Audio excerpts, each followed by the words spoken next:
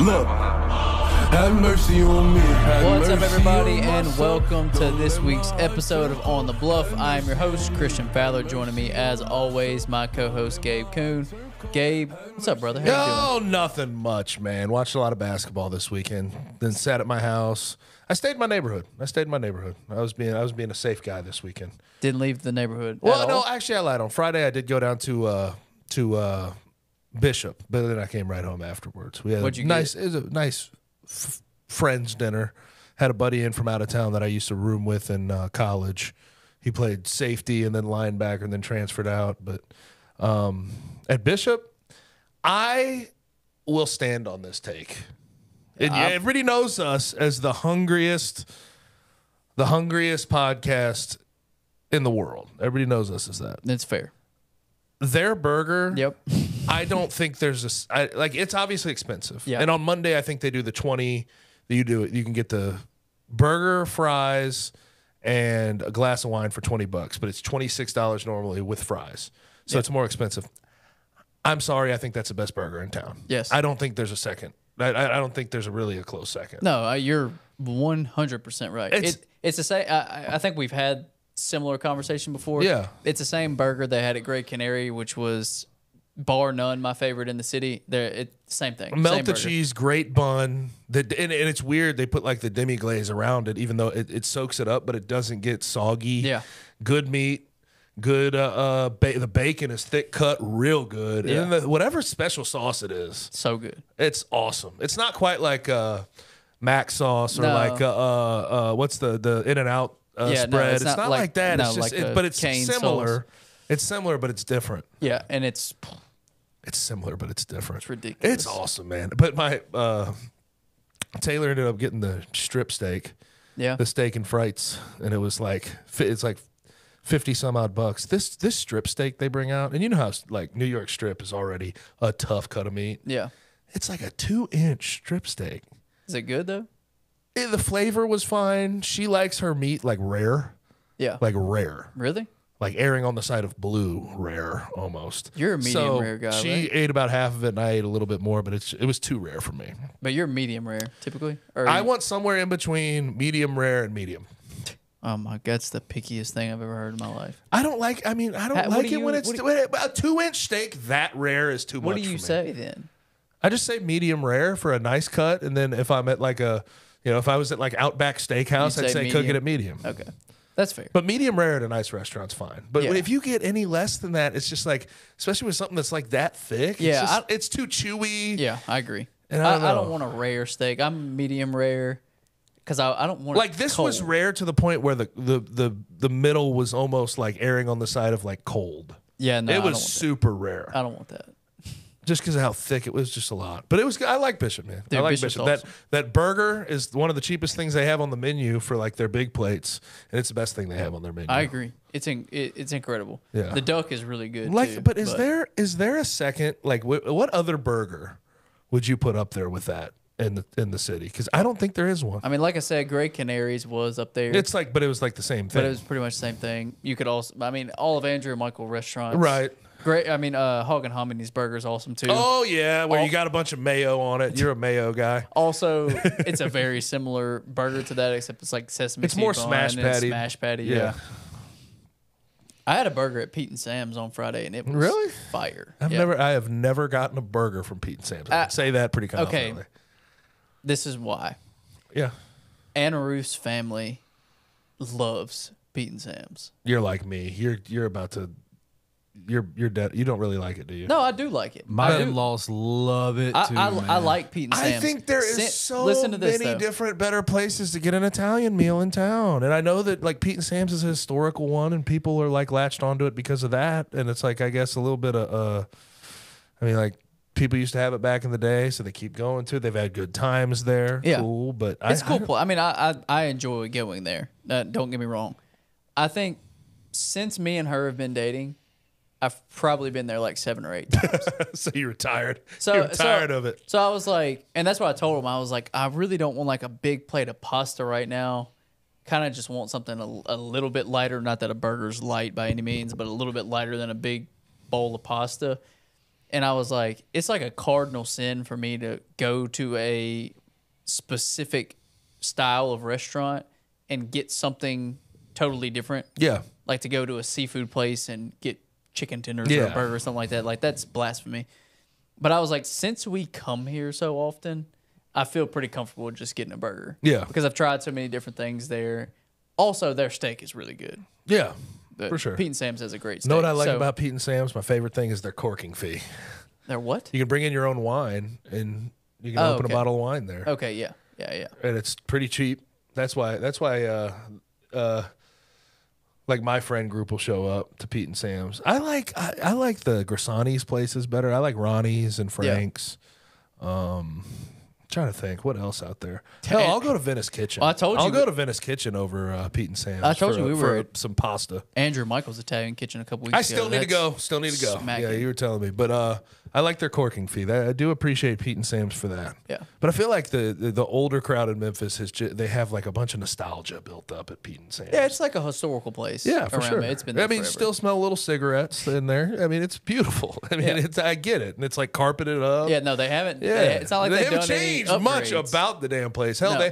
I can't remember the last time the full Pete and Sam's sign was lit up worked? all together. Yeah, I agree. So like, I get it. I understand. But yeah, that was a pretty solid burger. Yeah, Went to the this is gonna blow y'all away. We went to the opening day for the Redbirds on Friday. Whoa. Yeah. Dude, you were That is mind blowing. Okay, but you were just trying to step out. Okay. I don't know this man anymore, Gabe. Yeah, what the I hell? don't know him. Who is he? I mean, before he met Anna Ruth, if I tried to convince him to go to a Redbirds game, he'd tell me to go F myself. That's fair. That's fair. What? What? I don't know this man I anymore. swear, man. Did you enjoy it? Yeah, we had a good time. Okay. Well, it was like her family and me. Okay. Yeah, we had a good time. I'm fine with going to Redbirds games. I usually I don't even like sitting in the seats. I like going out to right field with the picnic tables. Onto the field. During the day on Friday, it was very warm, right? 78 degrees. It kind of tapered off into the night. So I had on like khaki shorts and a t-shirt. And then we go into Pete and Sam's and there's like, it literally is completely slammed. And so they have the AC on because it's so many people in there. Hot. And we froze for like, I think we were probably there for like 2 hours. We froze the entire time. I didn't bring a hoodie, didn't bring anything, did not come prepared. It's a terrible decision on my part. You don't have a bunch of meat on your bones I anymore, really man. don't. I don't have enough meat on my bones I to hear be you. going into. Like right now, feel my hands. No, it's cold in here, even to me. Okay, you high-five me. Yeah. Okay, yeah, they're a little cold. They're a little cold. It is freezing in here right now. Yeah. But yeah, that was Friday. Saturday, crawfish boils are back Yep. for Sure are. my friend group, and boy, was it good. Yeah. Fire. Did you wear that Dale Earnhardt shirt there? Nope. Okay. Nope. All Just right. I need to get some crawfish here soon. just a gray shirt, I think. Yeah, Taylor's been yelling at me to get her a couple pounds of crawfish. Man, it was good. Yeah, I like doing it homemade though. I don't really like going to the crawfish trucks and picking them up. What do you mean doing it home? Like if somebody picks up crawfish and then boils them. Oh, that's what I'm saying. Yeah, but like I don't really like picking it up from the truck around. No, our like house. the already cooked. Yeah. No. I don't really like that. I'd much rather it be cooked Yes, there. exactly. Yeah, that's what Because we've it gets always- cold very fast. Yeah, I've like maybe I've had a couple of individual crawfish that were pre-cooked Yeah. from a stand. Like we've always Yeah. You've done them up on our own. yourself. Yeah. I honestly thought that Gabe was announcing he's got a crawfish pond in his backyard. Yeah, that's what now. I. No. Yeah, I raise them. I Homegrown. raise them. Hey Betsy, hey Betsy, your time to die. Yeah. I go out there and Taylor picks them out and we drop them in the boil. Nice. Yeah, no, that's not what we do. Yeah. But yeah, I mean, it's usually just way too much to buy them from a stand. Yeah. It's like freaking $16 a pound, Yeah, bro. it's ridiculous.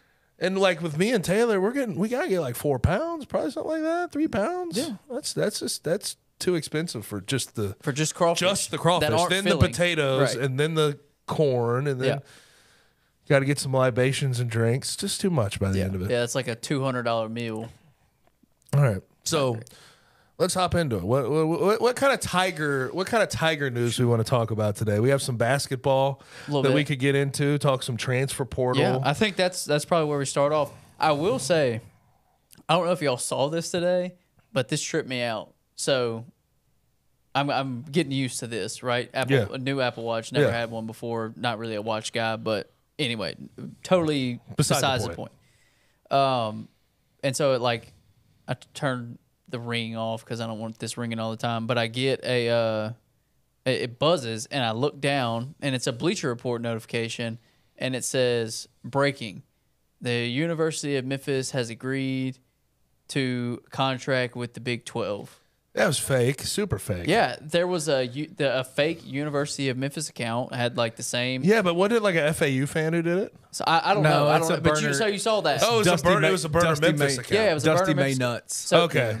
Huh? No, this was a. No, it was a University of Memphis. No, if you go and look at the handle, is that what it is? Dusty May Nuts. Okay. Yeah. Well, anyway, they tweeted that out or whatever. A lot of people saw it. Obviously, y'all saw it as well. But Bleacher Report picked it up, and I had the first notification that came up on this watch was Bleacher Report. University of Memphis has agreed to a contract with the Big 12.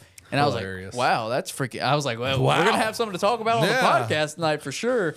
And then I was like, why is nobody, I wasn't seeing anything about it. And so I go on Twitter and I see somebody. That is hilarious that Bleacher Report picked it up, did. though. They absolutely did. Damn, they fooled the hell out of you. Yeah, 100%. And I'm not mistaken. It wasn't I got a tweet notification. No, it was Bleacher Report. I clicked on it. I was sitting there at work with my dad, and I was like, man, Memphis finally got into the Big 12. Yeah, you got played. I did. That's tough. I did. Hopefully that happens at some point, though. I'll say that. Yeah, I'm sure damn. I'm sure they took that down within the minute, more than likely. There probably weren't many people that saw that, but I did. My rule of thumb is if I see one tweet about it, it's not true. You have to. You see one, and then unless you know the account is Woj or whoever's going to drop that news, Pete Thamel, right? Welcome unless to the first. Check their deal, you have to go look it up in the search bar and see who else is picking it up. That's exactly what happened. I picked up my phone, I got on Twitter, and I was like, this is a load of crap. I'm not seeing anything, and then I ended up seeing somebody had quote tweeted it and called BS on it. Welcome to the first 18 hours after we dropped the Malcolm Dangerous news the other day, a couple weeks ago.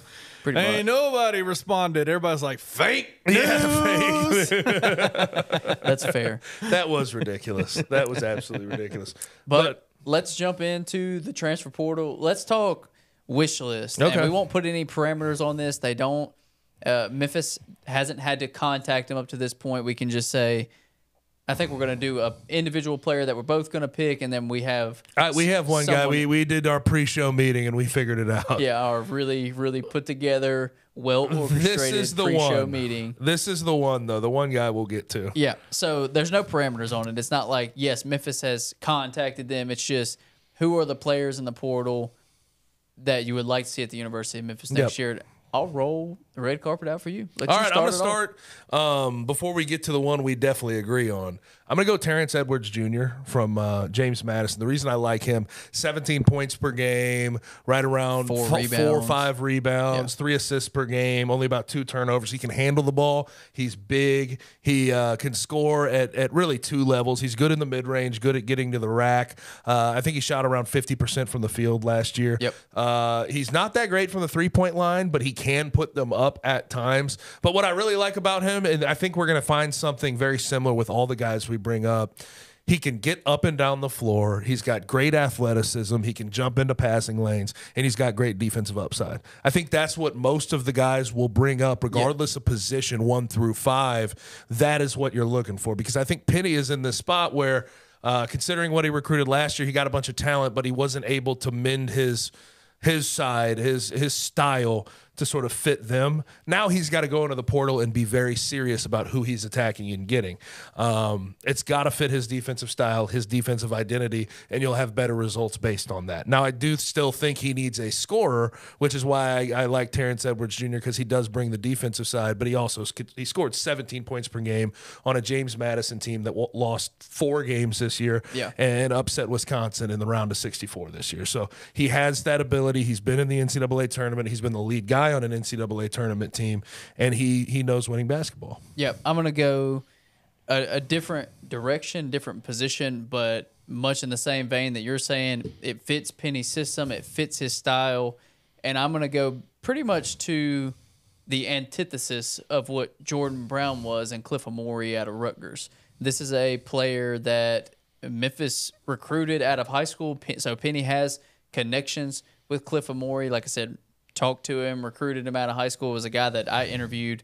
Kenny, I don't even know how long ago that was at this point. Probably 4 or 5 years ago. It'll be his 5th year? Yeah, I think he's a 5th-year guy. So been a minute, but I can vividly recall talking to him and just recalling how good of a person he seemed to be. He's one of those guys that came from overseas. I believe he's Nigerian.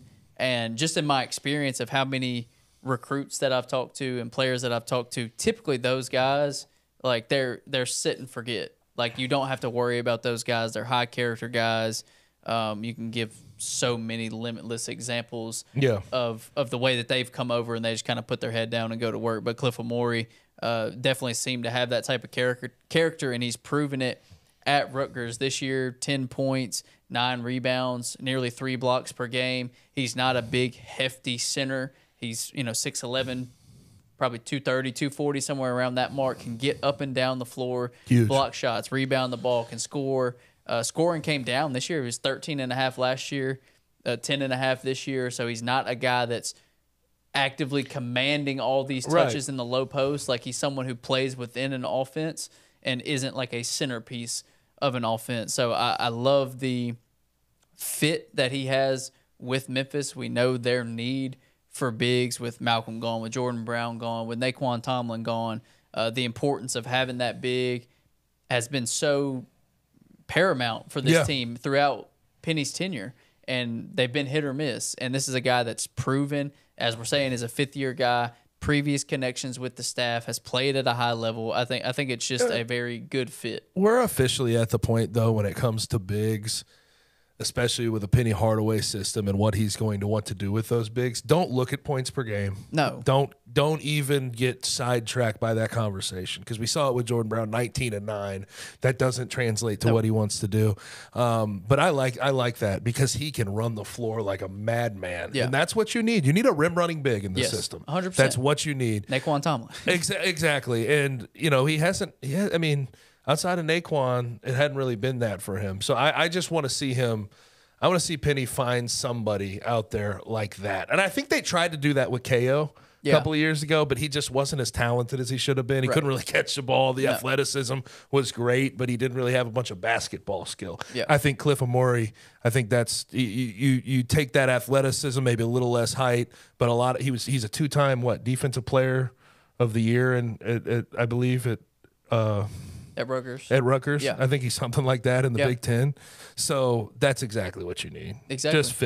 Just fit it that way. And and the reason I bring this up as well is I was just scrolling through my X account, and Eddie Lampkin Jr. was a big guy that played at Colorado, really good player, and I think he lost a little bit of weight heading from last year into this year when he transferred to Colorado. And he had a good year, 12 points per game, 8 rebounds, something like that. Where did he come? TCU? From TCU, but Penny was involved with him last year, and now that he's gotten in the portal again for Colorado, I think I saw Memphis at plus 1050. They had the 5th shortest odds to be his next team. And by the way, if you're betting on Eddie Lampkin's next team, I think if you click lock in the bet, it should send you to the 1-800 immediately send you to call the 1-800-GAMBLER number, because that's ridiculous. But I did see that maybe they feel like Penny will try to get involved with him, but I don't think stylistically that would be. I don't either. I don't think that would be perfect. I do think he's better than Jordan Brown stylistically, because he will try to run and he will have better conditioning, and he was way more consistent than anything Jordan Brown put on the floor this year when he was playing with Colorado. But I think that Cliff Amore, somebody like that, who just doesn't command those offensive touches, who plays a bunch of defense, who's going to get up and down the floor, is who you need. Who can play extended minutes, play 35, 40 minutes a game if they have to. I think that would be necessary. Now, the one guy that we agreed on, and in my opinion, there's going to be some really good transfer portal additions this offseason. Absolutely. I think for everybody in the country, this should be he should be a top 3 guy on your board that you should be going to look for if you need guard help. And who's the guy? PJ Haggerty, man, from Tulsa. And Hitman Hoops, our guy here at Bluff City Media, has said that there is a reported mutual interest between Memphis and PJ Haggerty. Now, with PJ Haggerty, you're going to have a lot of takers out there that you're going to have to deal with. Absolutely. And you're probably going to have to bring in some NIL money, go make some things happen. But he was a freshman last year at Tulsa. He's 6'3", about 200. He's got a good build. Really, really good score, 21 points per game, right around 4 or 5 rebounds per game, even though he's not the biggest guy on the floor. And he had about 5 assists per game. And I think he shot right around 47%, 35 some odd percent from 3. But you have 3 years to build with him theoretically. If you bring him in here, he's not going to be a one and done rental guy. And his skill set is, I'm going to be honest with you, I think if you liked what Kendrick Davis did 2 years ago, he played in this conference at a lesser school, and he understands this conference, and he scores at the same type of level in the same type of ways as Kendrick Davis. And I think even compared to Kendrick Davis, more defensive upside because of his athleticism, his height, and everything else, and his length. He's just a bigger human being. Yeah. Yeah, no, I think it makes a ton of sense. You know, and they did sort of do earlier this year they did sort of the nudge, David Jones and Penny talking to PJ Haggerty in the post game handshake line. Exactly. I think to me, among others, one of the biggest reasons that this makes so much sense is one of the biggest issues this year that we saw, or that we think kind of speculative, is that these guys, they were just here for 1 year and gone. Yeah. And that was it. So how much of a culture can you really build around that? How much can you bring in that sustains from that with guys only coming in for 1 year? And as you're saying, theoretically, you know, we don't know where his NBA stock will go. He's not like the most athletic or the biggest prospect, so he could be a guy that stays 3 or 4 years. I love that. I love bringing in these guys that are proven as true freshmen and true sophomores that can contribute for multiple years and help build a culture. It's a common theme that we've talked about over the last month, at least several weeks. And he just makes sense on pretty much every level for a lead guard in Penny's system. And then you also have the familiarity with the conference. And I know some people get a little bit confused by the intra-conference transferring because in football you don't see that as much. But it's really not as big of a deal in basketball. Like, you're not trying – you know what I mean? Like, usually if you're transferring from a smaller conference or a non-Power 5 conference, you're going to a Power 5. It's not really the same in basketball, especially if you're going to a school that, like Memphis, that is well known for basketball and has the ability to be a bigger basketball school. So – that's not the roadblock that it is in football for our more football lenient fans. But yeah, overall, I think it makes sense for both parties. And but PJ Haggerty's going to have a lot that makes sense for him this offseason. That's fair. But I wonder when like transfer portal rankings are officially like sort of set in stone after the season. Once we get done with the national championship, where do you think he'll rank? Like according to 247 on 3, he'll probably be a top 3, top 5 guy. I don't see why he wouldn't be. And I think it has to do with, 21 points per game, but his age. He's 19, about to be a sophomore. I would scale it back a little bit. Really? Top 10, though. I would say top 15. Okay. Just because, you know, just how many Kendrick Davis, think about Kendrick Davis. He was 1. He was 1 on most transfer portal ranking. But he had done it for 3 years at that point. Exactly. There was a little bit more longevity with that. And the transfer portal wasn't as big then as it is now. You don't see as many players, or you didn't see as many players in then as you do now. And also, I think there's a lot of conference value and name value that's going to be in the in the transfer portal. And sometimes people that make those lists tend to look at those things a lot. Like there could be a guy. They see he's from Tulsa and they're like, he averaged 21 points, but he's at Tulsa. Yeah. And so I think you'll get some of that as well. So I would say top 15, top 20 at worst. I mean, I think realistically, I think he should be a top 10 guy because of not only the production but the age. But I just know those industry rankings. In my rankings, he's going to be a top 3 guy. How about that? No matter what, my rankings top 3. That's fair. I have a question for y'all. about Memphis in particular in the transfer portal. You guys have mentioned 3 guys total that kind of on your wish list. You've talked about Eddie Lampkin. You've talked about all these different guys. What are y'all's thoughts on the Tigers moving forward? Like, do they recruit the transfer portal as if David Jones is back, or do they recruit the transfer portal as if David Jones isn't back? I think you recruit it as if he isn't back until he gives you the word. Agreed. But does that change who you recruit then? I don't know. I mean, you can never have enough wings in backcourt guys. So I don't think it changes all that much. And if you were able to land a guy like P.J. Haggerty, just find pieces to fit around him. Exactly. But like I don't know. I guess I'm sort of with Memphis. It just feels like these things when it comes to somebody who may be off to the NBA, who's sort of going back and forth. It feels like these things don't tend to work out for the Tigers. Fair. And I guess that the Lester thing kind of bothered me a little bit because it was like you really thought there's a real chance. DeAndre last year, they thought that they could get him back. That didn't work out. I know that was a different situation, but I don't know. I don't think you can just count on David Jones being a part of the fold until he tells you he's coming back, which you will welcome him with open arms. Yeah. Come right back. Yeah, we'd love to have you. I think you should recruit as if you're trying to put together a brand new team. And for Penny, he just needs to find guys that are – that's why P.J. Haggerty I like so much. I want him to – if he wants to make this thing more sustainable year to year, you mentioned it already, find more guys that have more eligibility that you can keep around. I know how hard it is to, like, retain your roster in the offseason, so that may keep you – that may be in the back of your mind always. But I want him to find guys that have multiple years.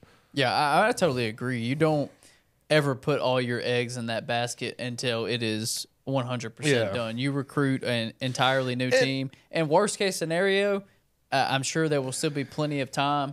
You tell if you feel like you over recruited in that area, you say, there's still time. We now know that he's coming back and he's going to be our, one at the spot, and we don't have a ton of minutes in flux.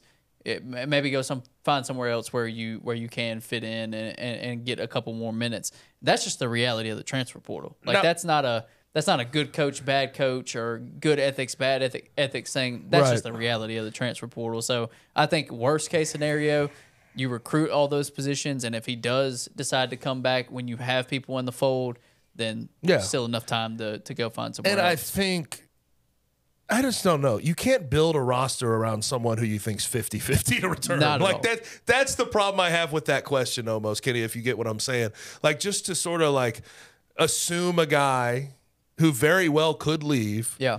Just assume he's going to be back. I think that would be a very bad way to go. And I do think I think the best idea for David Jones from a money perspective, from a chance to sort of raise his ceiling, I very well could be at Memphis. But I think there's more hoops than we're given credit for that they're going to have to jump through because he is over here on a student visa and everything else. Now, Kenny, I know that you know more about collectives, and obviously you understand it a little bit more. What do you think about the chances of him returning to Memphis? Like, what do you really think? I think he's going to do exactly what I think. You brought up Lester Quinones a few minutes ago. I think he is going to do exactly what Lester Quinones did. I think he's going to, more than likely, he's going to declare for the draft. He's going to test the waters, and he's going to enter the transfer portal. Because really, transfer portal. In the end, you can come back to Memphis. Just because you enter the transfer portal doesn't mean. But you just open. But he's going to open. He's going to field offers. Broadens his opportunities. Yeah, right. Yeah. Like you broaden your opportunities when you do that. Like, oof. And so you can't blame him on that. You can't blame him on that at all. And I think that Memphis fans, there'll be some fans out there that'll take that. If that happens, they'll take that to heart. Definitely. Well, I really hope that they listen to this and just go, he has to do this. Yeah. This is for him. It would be it's a smart business thing for him to do. It'd be malfeasance for him to not, Yes. right? Like the people that are in his corner, if they're telling him, hey man, it's either the NBA or Memphis. Like, I mean, come on, man. Like, let's be real. The frustrating thing though about year after year waiting on guys like this is Penny has said for the last 2 years he wants to get these things done by what?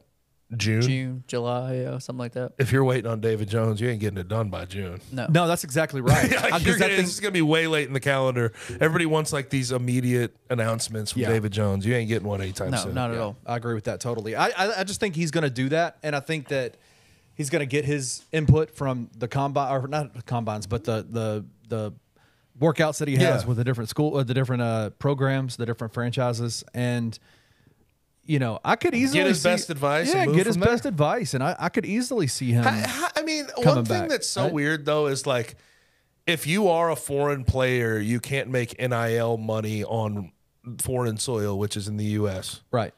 They need to find some way to like change this around. It's a student visa. We have a lot of foreign players that are very like Vlad Golden from FAU just got in the portal, and he can't because he's over on a student visa, and it's like we have too many good players from other countries that have earned NIL money, and they should be able to get it a lot easier. Yeah.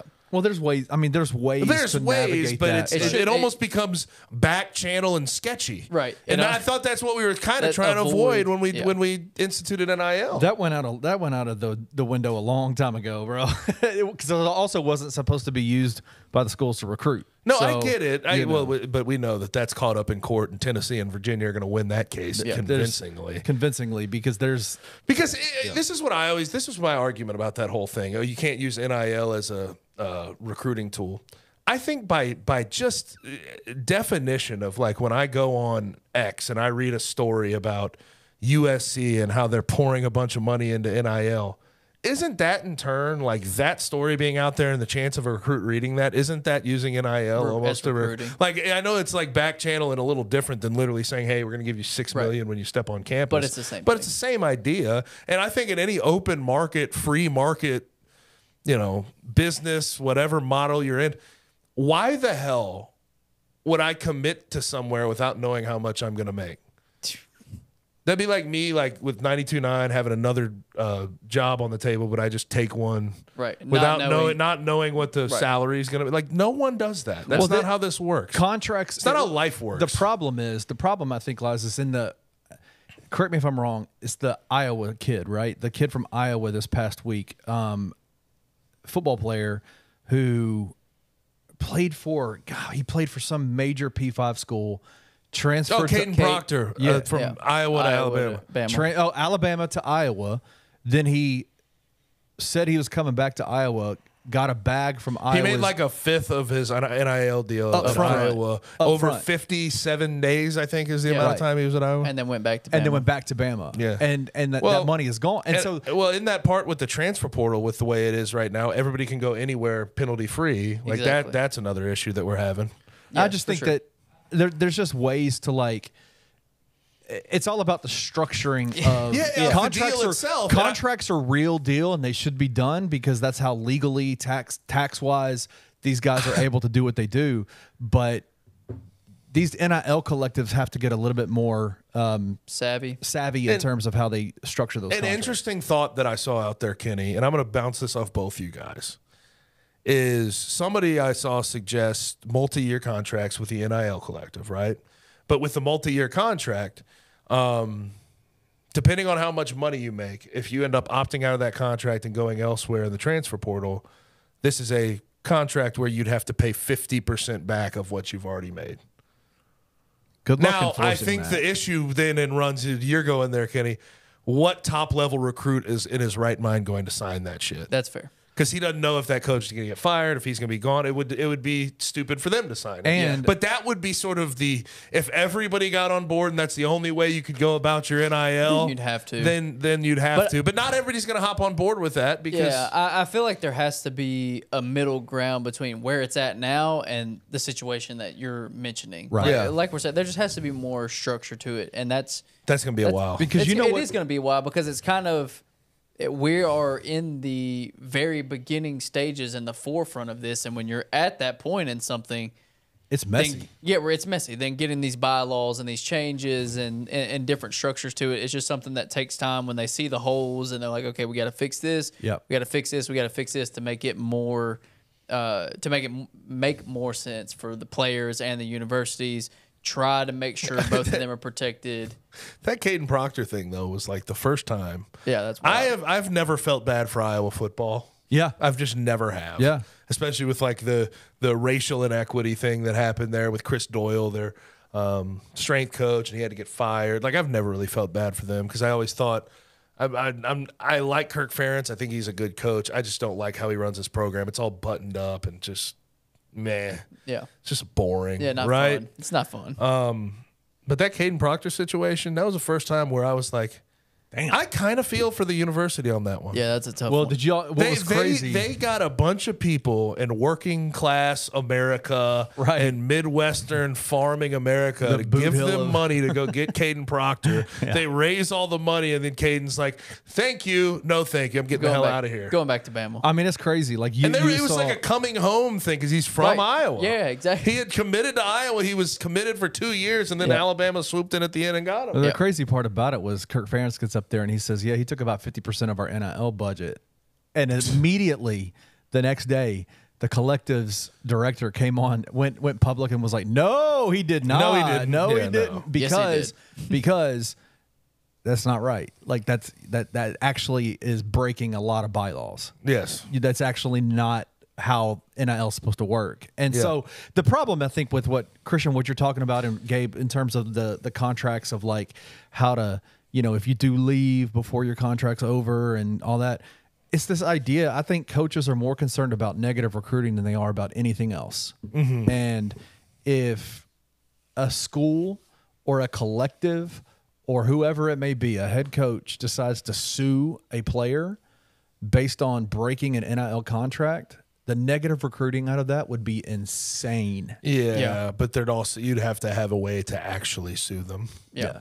You know what I mean? Like, and I bet these contracts probably.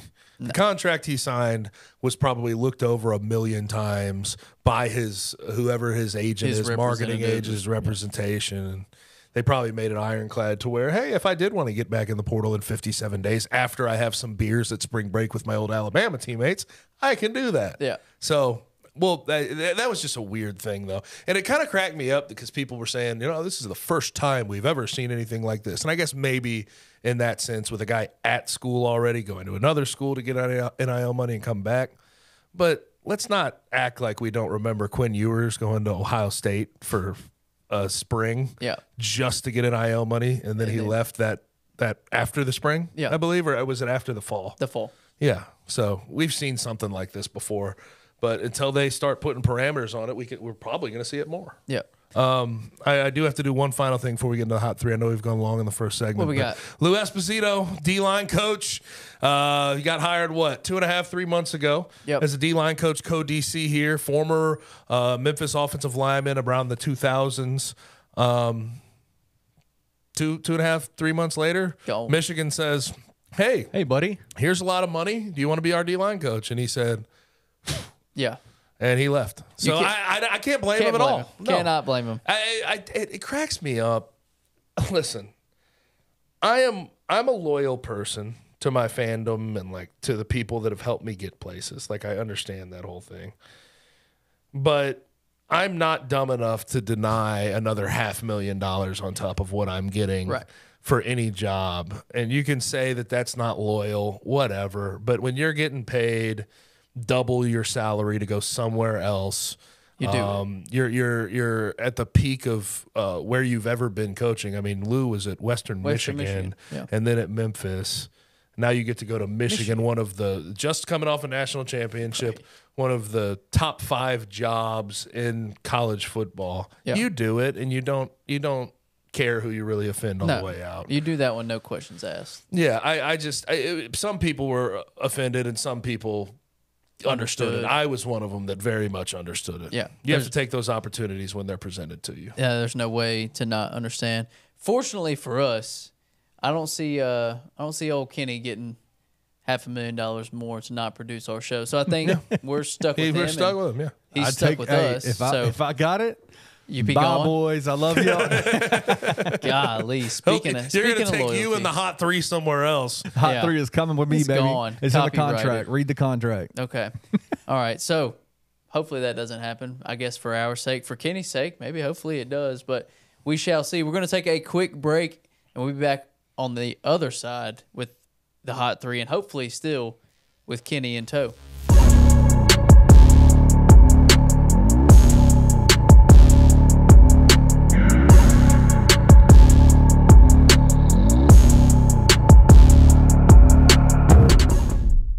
I have no question in my mind that Penny knows basketball as well as anybody on the planet. When somebody is as good and as talented as they are, it can oftentimes be difficult to teach others that may not be as talented as them. Does that make sense? Well, I mean, So, we've like, seen some of that those across the board, right? Like even in Right. even in the NBA coaching ranks, right? So, like, he's super capable of a lot of things, very impressive on the basketball court, knows where to be, knows what to do. And I feel like because to him, it comes so easy to him that he thinks that in teaching, I should just pick it up right away. In reality, that's not always the case, right? Like, some people need extra. It may take a little more effort than you just creating a game plan and having the expectation that they're going to go out and execute it, right? Like, if the game plan's not working, adjust it. Tune in to Tigers Untapped with TJ Willis and Trey Lasley every Wednesday at 3 p.m. on the Bluff City Media YouTube channel.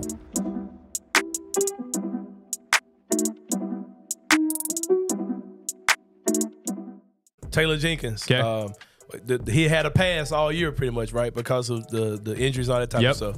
I mean, last night he said some dumb shit. So, all right, that's why we want your ass up out of here for saying goofball stuff like that. Saying that, we had a strategy for Hachimura. Maybe we should have changed it earlier. He did say that, yeah. I'm like, dude, the man knocked down 19 threes, whatever. Like, at some point, at what point did you realize that your strategy wasn't working? If Rui Hachimura played the Grizzlies every night, he'd be a fucking Hall of Famer. Oh, yeah. He would be a Hall, like what he did in the playoffs last year and then this year. I think that if you ask me, is he the best in-game strategist and manager in the league? No, I would say no. The one thing that I think universally he has to be given credit for this year, with all the horrendous circumstances this team has gone through this year, injury, suspension, everything else, and no matter who they played against, no matter who they have had or not had, they clearly bust their ass and play hard for him every single night. Tune in to the Anthony Sane Show Wednesdays and Fridays at 12 p.m. weekly on the Bluff City Media YouTube channel.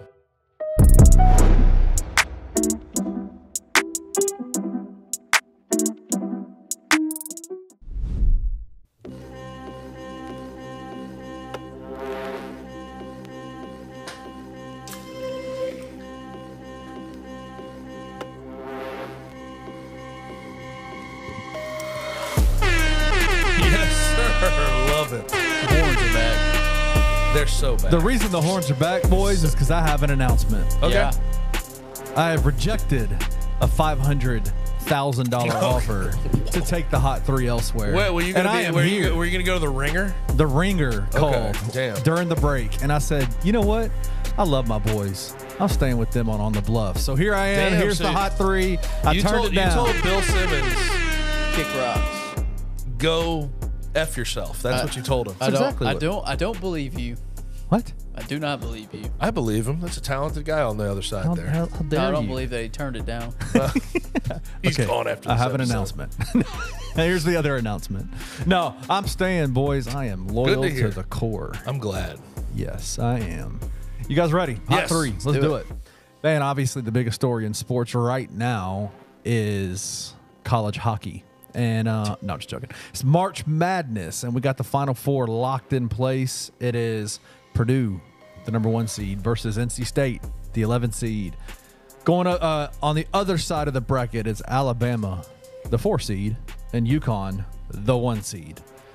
Did y'all? Okay, let me just ask y'all this before we get into what we're going to talk about. Did y'all? Is this what you expected? UConn and Purdue, 100%. Yes. Alabama and NC State, no. Even Alabama, you could have made the case. Other people made the case. But when we did our contender-pretender series, a few weeks back, Yeah. I called Alabama a pretender. And I'm not going to say I'm wrong about what I think about Nate Oates. But I will say this. He gets a pat on the back from me because, buddy, I never thought you'd make this deep of a run in a tournament because your entire game plan is make shots. Yeah. And sometimes shots don't fall. First But time in more school often history than not, also. more often than not, this tournament, they have fallen. And one thing you have to give Nate Oates credit for is he brings in talent and he lets that talent cook. Yep. So Another thing simple. you have to give him credit for is we talked about this last week. He had 3-point guards on that roster did. last year. He chose to keep Mark Sears. That was 100% the right choice. He was 100% right. 100%. And what did he say? People got mad at Memphis. They said, people in Memphis got mad what he said about Javon JQ. Quinterly. But he said, it's nice to have a point guard that I don't have to beg to show up every night. Mark Sears, you don't got to beg him. Nope. And I'm curious about him at the next level. Yeah. Because he's 6'1", small guard, scoring guard. Usually that doesn't work. He's been so good. But you look at him and his style, and he's a lefty, and he knocks down some threes at a high level. Like, I remember Jalen Brunson was not that highly thought of when he came out, and I see a lot of similarities in their game. I don't disagree with you at all. So their run has been really impressive and pretty unexpected, but not as unexpected as NC State's. Yes. And they have laid down some after beating Oakland. They've went through a pretty decent gauntlet. I wasn't so sure about them beating Duke. Duke had been on a tear for themselves. Jared McCain had been one of the players of the tournament up to that point, up to the Elite Eight. And another player that we'll talk about here shortly, in DJ Burns, has also been a player of the tournament, and his team moved on, and now they get the luxury of facing off against Purdue in the Final Four. I never thought, like, NC State lost 7 games in the regular season. Right. And if you even rewind to the ACC tournament, if they would have, like, if Virginia makes a free throw, the game's iced and they can't come back and tie the ball game. But their play of the year so far in this 9-game stretch in 19 days, 9 wins, their play of the postseason is a missed free throw from Virginia. Michael O'Connell, their point guard, grabs it and banks it in at the buzzer for a tie game at the end of OT, 58-58. Yeah. If that never happens, they never make the tournament. We never know about DJ Burns, what he could have been in the tournament. He's the darling. They're America's team right now. Yeah. Because of DJ Burns and what he's been able to accomplish. And it was kind of funny watching that Duke game, him putting his shoulder into Mark Mitchell and Kyle Filipowski and just watching those guys wither into dust before our eyes. They both fouled out.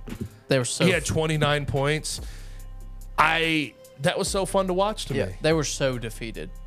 Kyle Filipowski. They're was begging for foul calls, but it's like, no, he's doing what he can. He can drop his shoulder and move you back off your spot. That's what for God's sakes, he's 6'9", 350. That's what he's there to do, is to put his shoulder into you to move he's you off listed the spot. at 275. Oh, yeah, Gabe. 275. My ass. We'll get to that in a second. There's no chance in hell he is 275. You did try to before the show, though. You're like, he's listed at 275. I'm like, I don't give a damn what he's listed at. It's fair.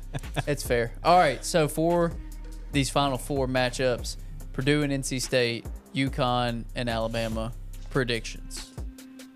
Purdue, UConn wins it all. Chalk. Yeah, very chalk. Yeah. Because the one I actually have more hold up about is NC State and Purdue. I don't think Alabama can beat UConn. I don't either. My problem with UConn is, like, play whatever style you want to play, right? You want to be up tempo and shoot threes. You want to just get in the half court and play defense. They will beat you at whatever style you think you're good at. They're better at it. Where is anybody in the country better than UConn? Did you see what they did to Illinois, man? Yes.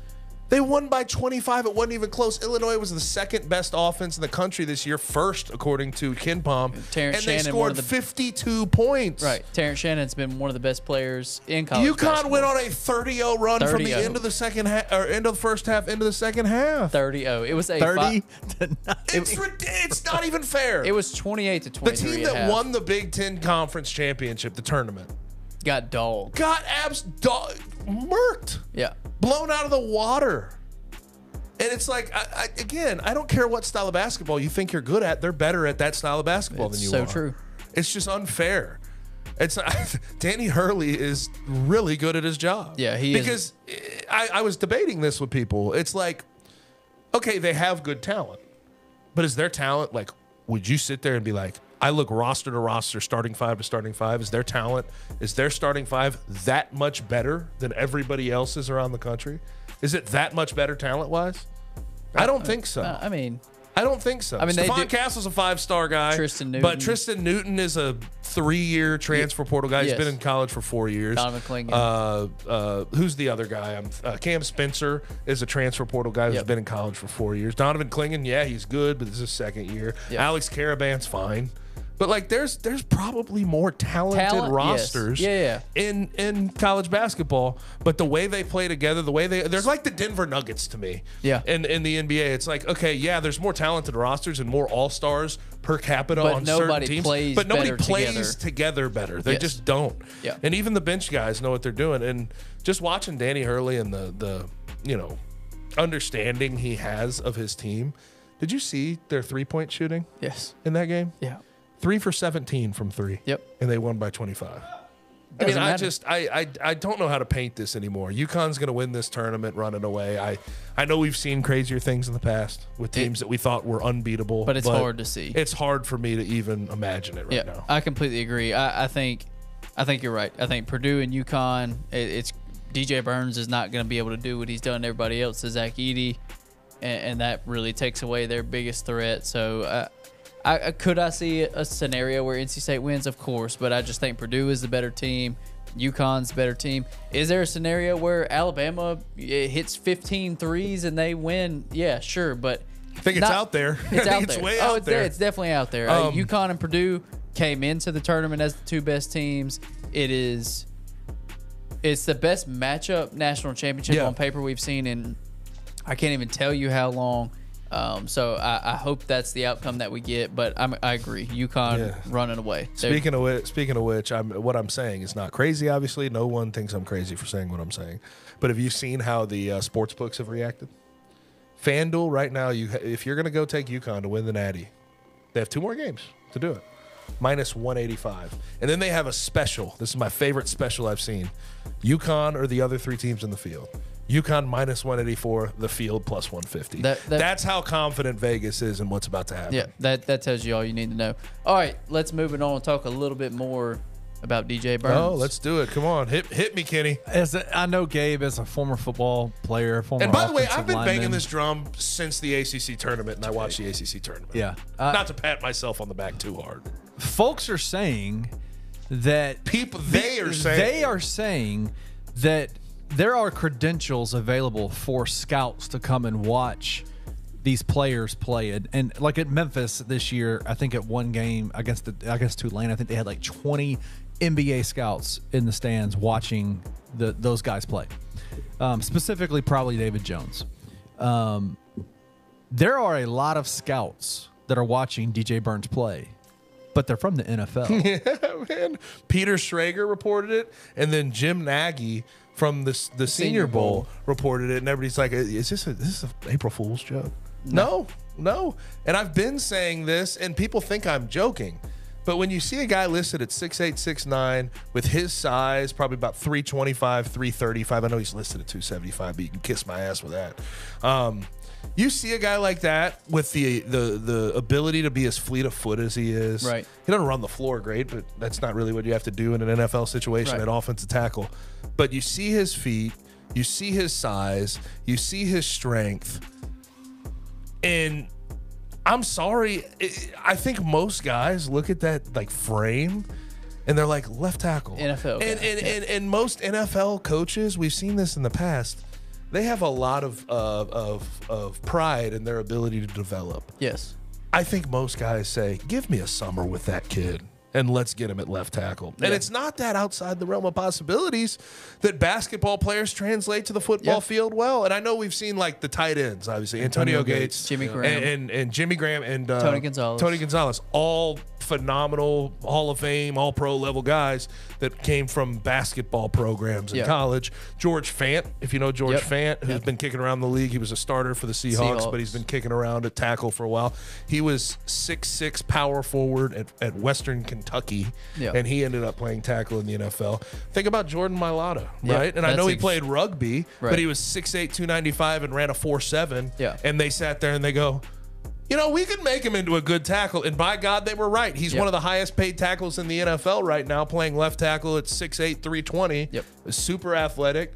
So, like, you just look at a guy like DJ Burns, And I've been saying this for a while, and it just feels like vindication to see on the back end Peter Schrager and all these guys report, yeah, NFL scouts are looking at it the way you're looking at it. Yeah, and I think rightfully so. Like you're saying, no, he doesn't run the floor like some premier gazelle big. No. But that's not. You're working in short areas to be a tackle in the NFL, and he's shown in short areas that he's got sweet footwork for his size. His spin move is kind of nasty. It is. It's nasty. No. And honestly, and you tell me how far-fetched this is, if I was him, that's what I would do. Because honestly, What is he going to do in the NBA? well, I don't know about the NBA, but he could make some overseas money for sure. But he's sure. not going to make it. Let's just say He's not making NBA money. I don't think he will. I agree.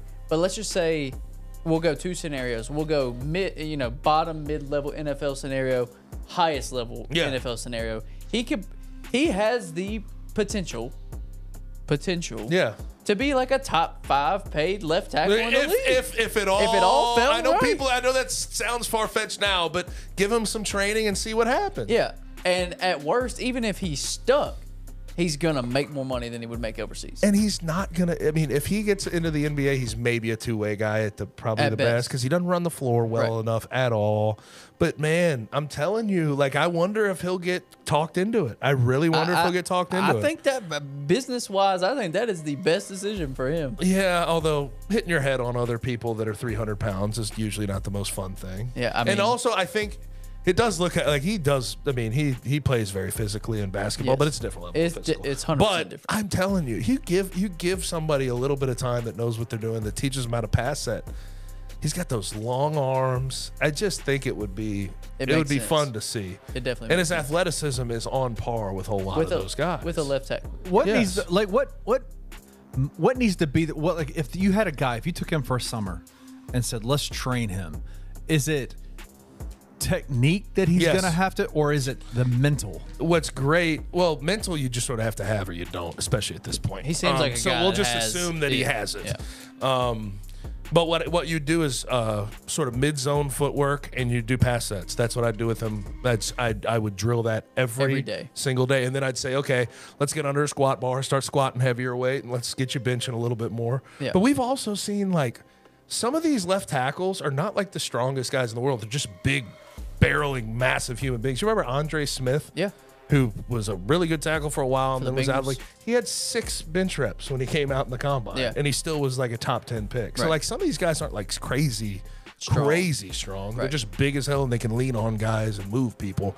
And I think DJ Burns could be that guy. I'm just saying. And it's cool to see that there really is some GMs and scouts keeping tabs on them. Yep. I do not disagree with that at all. I think it's a great idea. Now on the basketball front, one thing that I think people are underrating and they're finally starting to see about him, because he's been must watch for me since the ACC tournament. I have not been able to take my eyes. When DJ Burns on the floor, I've watched way too closely. His passing ability is kind of nuts. It is. He can see the floor really well. He does. That's an underrated part about his basketball game. But hopefully he's playing football here soon. All right, Kenny, last topic, and let's get out of here. I know this is kind of an older topic, but we haven't had a chance to discuss it here. Our good friend from Boca, Good friend. Dusty May, has left Boca at FAU, Boca. and now he is coaching at Michigan. What were your guys' thoughts? I mean, like, is it a good hire by Michigan? Yeah. Did you? I mean, would Me and Gabe been beating this drum for a long time now that this was probably going to happen. Yeah. I thought it was going to be Louisville, though, maybe. Well, our thing was They end up going get, who's the guy? Pat Kelsey from College of Charleston, which is kind of funny. kind of weird. But our thing that we talked about was, with the way this season kind of went for FAU, with tougher competition, like this was the prime time for Dusty May to run, especially with, Elijah Martin, Janelle Davis, Vlad Golden, like all these guys that they don't have much time left. This was the time for him. And if he didn't jump now, then he could have missed out on his opportunity You would have go. to either commit to rebuilding at FAU or hightail it, and he chose to hightail it, and that was the only decision I think he could have made. As far as the hire, I think it's a good hire for Michigan. I don't Do know you how really? you look at it. Yes, I sure do. I really do. I don't know. I do too. I mean, Kenny has been doing this with me. Yeah, and Kenny, I really want to hear your like actual explanation as to why you don't necessarily see what it seems like everybody else in college basketball sees with him. And I'll tell you the things that really stick out. 60-13 in 2 years at Florida Atlantic. I don't need to say anything more. Now you tell me what about the previous 4 years before that? The previous 4 years before that, Florida Atlantic, when he took over, had 12 wins. The next year they had 17 and a winning record. And they never didn't have a winning record when he was at FAU. And he built it all the way up. And I think if you're talking about building up FAU with lesser recruits, when you get into a situation at Michigan where they're giving you more resources, giving you more NIL dollars, your collective is spinning, I just feel like the better recruits will breed better basketball for him. And he's been to a Final Four at Florida Atlantic. It's just, if you were looking for somebody else this offseason, I think he was the number one guy on most everybody who had an openings board, and I get why. Oh, I agree. No, I get why too. I just think there's a level. You think it's a little overblown because it was 2 years of real success. Well, not even this year wasn't a success for him. You would count this year as a success? I would. He took FAU to the tournament. I would. That's the thing. That's the thing, Christian, is like he got bounced in the semis of the AAC. No, listen, they beat Arizona. That's why they got in. This is where I think people need to. When it comes to this year, if you're going ahead and judging them off the fact that they were 30-3 in Conference USA a year ago and they made it to the Final Four and they were a top 10 preseason team, I think you're rating them from a place where they never should have been rated that high in the first place. No, they shouldn't have. They were a bunch of an island of misfit toys and 3 and 4 a year guys that had to develop their ass off that were 2 and 3 star recruits. To ask them to go 30-3 into the Final Four 2 straight years, it's just never real, because now you have guys that see film on them. They take a step up into a slightly better conference. Target on their back. It's just a different deal. But in the end of the day, I think people need to realize getting to the damn tournament from Florida Atlantic is a win. They've only been to 3 in their tournament in their school's history, and he was 2 of them in back-to-back years. And here's my thing: how many coaches can you hire in an off season? And when you ask the question, "What is their ceiling?" the answer to that is national championship. Yeah. They're few and far between. Right. And with Dusty May, you cannot say that his ceiling is not a national championship at Michigan because he took Florida Atlantic to a Final Four. Like, his ceiling at Michigan is national championship, and there's not many coaches that offer that level of success or that range of outcome that you can get that quick. Listen, I mean, he lost 7 games in the regular season at Florida Atlantic, and we're like, oh, he underachieved. It's like, I mean, compared to 10 in the AP poll in the preseason, sure, but I always thought that was so dumb. Yeah. I'm just saying, I don't think that he necessarily, like, if we're taking this season in a vacuum, started off top 10 in the country, they had to squeak their way into the tournament. I know Memphis didn't get into the tournament, but they had to squeak their way in. I think squeak is a little overstated, but I'll go there with you. They absolutely squeaked their way in. I think a lot of folks that I read didn't think that FAU was an absolute lock to be in. I mean, I didn't ever see him on any bubble conversations. And I think because just like Dusty May getting this contract with Michigan, a lot of these folks were living off last year and thinking maybe they could do it again. And maybe they can. And I'll say this in the positives towards Dusty May. His post-game press conference at Memphis was one of the most impressive things I have ever heard in my entire life. He's a super bright dude. He was super impressive. I think that he is one of the most impressive post-game guys I've ever seen in my life. And so, could he kill it? Absolutely. Would it surprise me if he doesn't get a second contract at Michigan? No, it wouldn't. Okay. Either way. I think he could do really well, or he could flame out like every other Michigan coach has. That's fair. That is fair. I mean, it's a high range of outcomes because there's not a big sample size, but you're going for that high upside swing, and he absolutely gives you that level that not many coaches Who else do. are you going to go get? Who else are you going to go get? That's what I'm saying. He's a great hire for who else was out there, right? Like the names that came up were the guys that were disappointed in how their season went and the resource, like Eric Musselman and Mick Cronin, like. Can I ask you this, Kenny? This is a real question. Of course. Eric Musselman, Mick Cronin, or Dusty May? Who would you, if you were Michigan, who would you have hired of like those 3? If those were your 3 opportunities to go hire, who are you getting? I think I've said this before on this podcast. I know I've said it on others. I am absolutely against retreads. I'm not a big retread fan. Okay. And so if you are, So then it would have been Dusty May. it would have been Dusty May. Yeah. Okay. I get what you're saying. Big Ten's no slouch. Yeah. You have more recruiting that you're gonna have to do, and you have to compete against those people. But your player pool goes oh, God. drastically. Oh, up. the recruit. God, hey, yeah. the names that they're associated with right now that have come out in the last couple of days is pretty insane. I get a big kick though out of Louisville missing out on Dusty May and having to go get Pat Kelsey, who is from Winthrop and then College of Charleston. Did he do well at College of Charleston the last 2 years? Yes. Yeah. But the two stats, the two things that really stick out to me about Louisville going and getting him. He's never won an NCAA tournament game. He has never won an NCAA tournament game. And the other part of this, y'all remember Chris Mack, right? Yes. Failed at Louisville. Yep. Got fired. They brought in Kenny Payne after him. On the first staff that Chris Mack had at Xavier, who was his lead assistant? I'm gonna Pat Kelsey. Pat Kelsey. So you're hiring a guy who was the lead assistant for a guy that you fired. Did 3 Chris Mack years get ago. fired, or did I know he got fired? Did he get fired for losing, or did he get fired losing because but- of the whole?